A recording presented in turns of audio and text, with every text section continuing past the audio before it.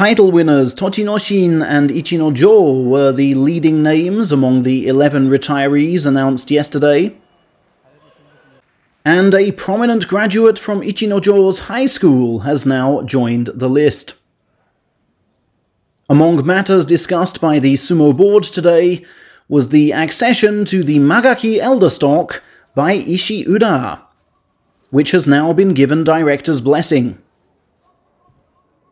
Hence, Ishiura retires at 33 and becomes a full-time coach.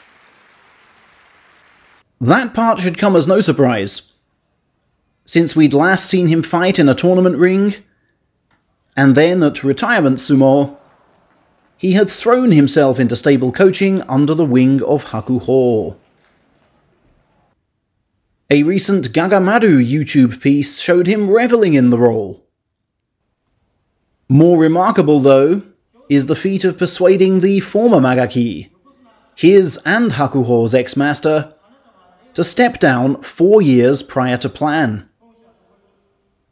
Testament, I'm sure, to Hakuho's clout, and that possessed by Ishiura's father, supplier of so much pro-sumo talent, including the new Hakuoho. The ex-Magaki therefore leaves the association, heightening Hakuho's unstable power. They say he covets the sumo chairmanship by 2028.